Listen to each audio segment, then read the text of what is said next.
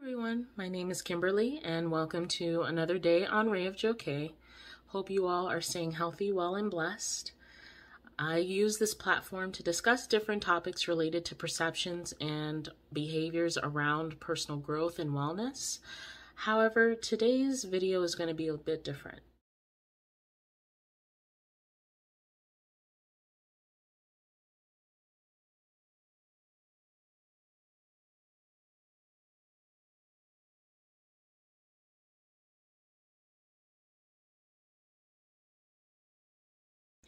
Starting off, this topic may seem like a disconnect from what I plan on discussing today, given the disclaimer at the beginning, but I ask that you bear with me and hear me out until the end.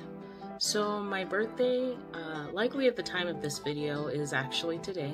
I really wanted to kind of discuss a birthday message, a special message I had.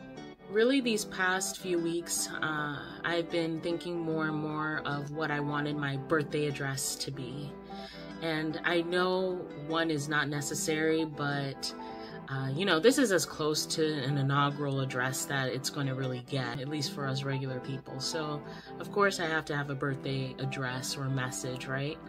I wanted to share a special message based on personal reflections I've had and all the life experiences that have led me up until this point. And before I go into that, I wanted to just start by asking you a question. What are 3 words you wish you heard more while growing up? So I actually posed this question to my community of friends, family, and peers because I was genuinely curious. I believe we all have different lived experiences that contribute to our growth into the people we are today. And I wanted to see what other people's perceptions and thoughts were on this. And I thought maybe by doing that, I could also gain more of an awareness and an understanding of maybe some of the intangibles that we're each working towards on our own individual journeys. The overall responses I received were wanting to be told words of affirmation, like, you are enough, you are worthy, you are loved. Does learning that these are the most submitted phrases surprise you? Were any of these 3 words maybe something you thought about for yourself? Interestingly enough, my 3 words were also, you are loved.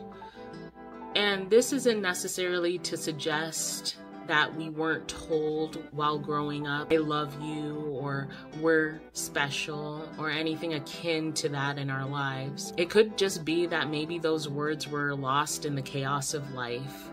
Maybe they were said in passing as people said goodbye or goodnight to one another, or as part of a whimsy and an encouraging text message between friends, or maybe as a thoughtful expression of passion. But then that really begs the question, why are there still so many of us seemingly starving for more, reaching out for some deeper level of connection? And maybe it's as simple as there being a difference between telling someone their value versus making someone feel it.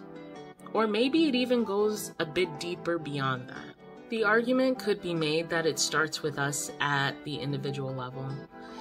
And to a certain degree, I agree. However, where I disagree is on the assumption that we all start life with the necessary tools to make that happen. And that's not necessarily the case. Usually it's through our lived experiences and the freedom to make our own choices in life where we can really explore our identity through our value and self-worth.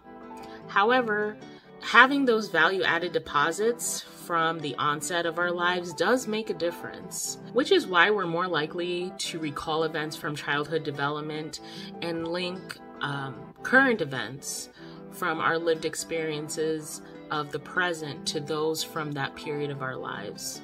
As of today, I'm 28, and that is pretty incredible. 28 years of life lived. And when I reflect on that number, I thought about all the people that didn't or don't get the chance to experience that age.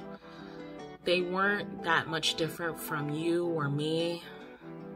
And I've had the great pleasure of knowing some of these people at different points in my life. Remembering how much fun it was to be around them, wondering about all the different things they could have possibly achieved if they had gotten to this point. And I also just reflect on how many things have just happened in my life. I've been able to do so many things with so much more in store. When I think on it, the future really looks adventurous. Just all the dreams that I have to want to accomplish so many things, want to empower so many people, and just want to live a life without regrets, really. Even more so, I began to really think about how many times they were told the important words they needed to hear before their final seconds. Told how much they were worthy, they were loved, they were valued, and how many times they were actually made to feel it. Made to feel like they truly mattered in this wondrously evolving existence called life. While I believe everyone who chooses that path doesn't have the same thoughts that lead them to that point, I do believe that the root cause is tied to a sense of loss of autonomy, loss of meaning or purpose, the greatest things that connect us to this life. Given that we are social beings, that idea of connection and the loss of that connection that tethers us to life has such an impact on us. Even if it's through different mediums, a disconnect with the world around you begins to take its toll. And eventually, the things that were once meaningful are no longer filled with meaning. What are the last thoughts you have before you drift off to sleep after a long day? What about right before you have to wake up for school or work? When you're walking outside or driving to the grocery store? When you're contemplating whether or not to pick up the phone for that friend or family member on the other line? Are those thoughts only of staring at a towering wall of pain? Or is that pain followed by thoughts of possibility? And at this point in my life, I've experienced both ends of that spectrum for many days at a time. One end can make you feel extremely numb to life, numb enough not to notice or even care that you're sinking. And at the other end, you feel you can peacefully float with the current and be all right. When I had these thoughts myself, I felt a sense of shame and hopelessness on a scale I hadn't really ever experienced before. I could admit the truth of what I was experiencing or feeling with myself, but I suddenly found it mentally restricting or taxing to admit that to other people outside myself. And I didn't really want to share the intimate details of my life that represented a state of myself that most people didn't really see when they looked at me. I believe we present the best versions of ourselves. So when that is now called into question by yourself, sometimes it's like an inner battle within yourself that you're trying to really come to terms with. However, I soon realized that the more I battled against the truth of the situation, the more I struggled to keep things from falling apart. More recently, I came to understand that while it's great to have resources dealing with these different issues, if we aren't bringing the discussion of our own experiences to the forefront of these conversations to really create a transparency around the subject, how can we begin to build the better understanding with ourselves and our mental health as a whole? Through this time of battling all these different thoughts, whether it was from sheer stubbornness or inner will, I was able to draw strength from a new source of meaning, or rather a place of meaning that I hadn't visited in quite some time, the desire to create. And I'm not talking too much about content creation, but just allowing my imagination the freedom to breathe outside my mind.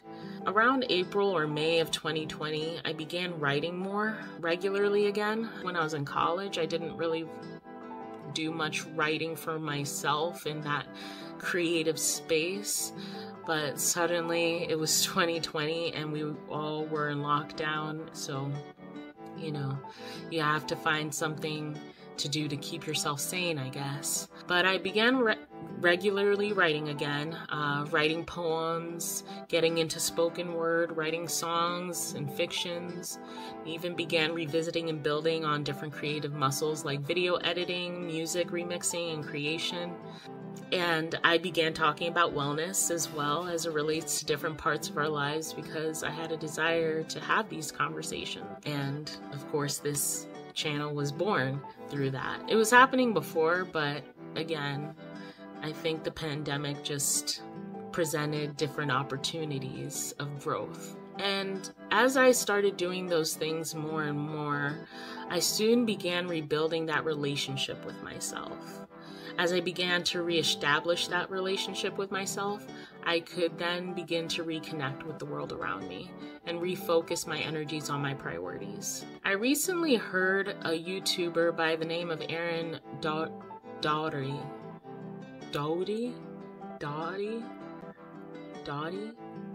I hope I'm saying it correctly. I hope I didn't just butcher the name. It seems like such a simple last name.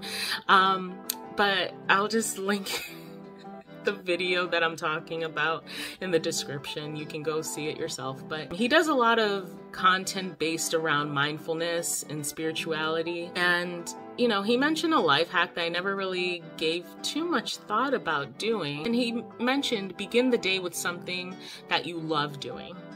So groundbreaking. Simple but effective. And something that I never really thought about. Waking up to your day, starting your day on a positive note does offer so many benefits. I typically start my day before 7:30 because that's when I start work. Of course, me being a night owl and starting the day, I would definitely have to put some discipline behind it in order to put this into effect, but I still think it offers so many benefits. You're happy to wake up to your day rather than waking up to stress. I think during a time where it feels like we're all going through a bit of social fatigue, maybe that is the solution. Not necessarily waking up in the morning and, you know, that's a great suggestion, but more so what I'm talking about is just revisiting the simpler things that make us happy to wake up in the morning, rather than just only being in this monotony of the routine.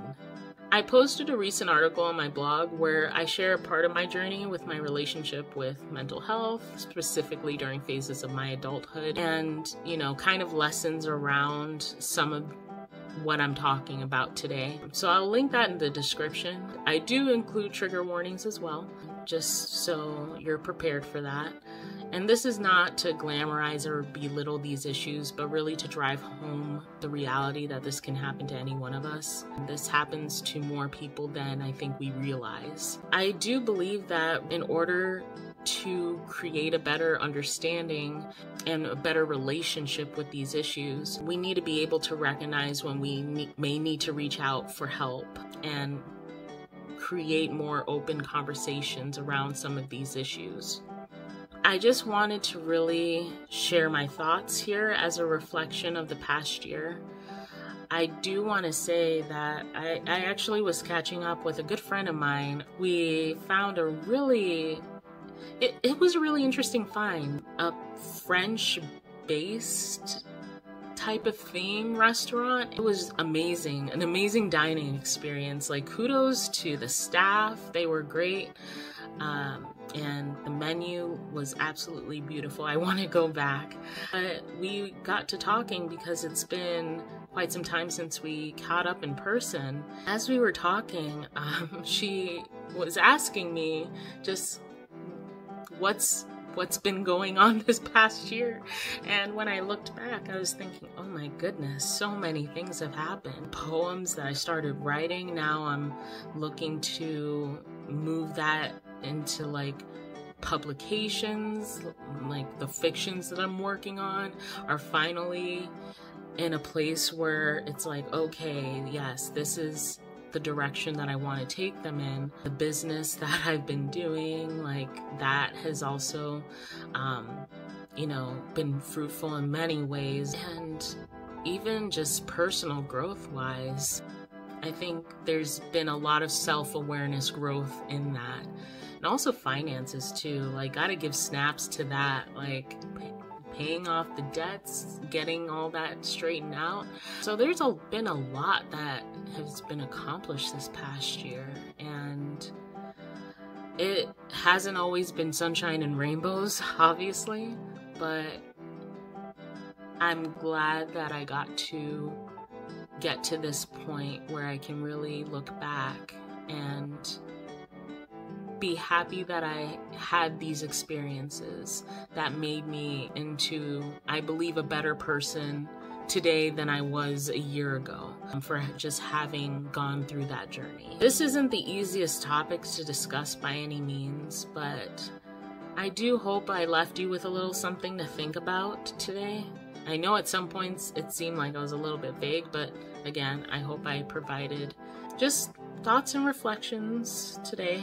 Again, this is a different video, sharing just things that have been on my mind these past few weeks. If you want to reach out to me about anything I talked about today, do feel free to reach out to me in the comments or send me a DM on any of my social media.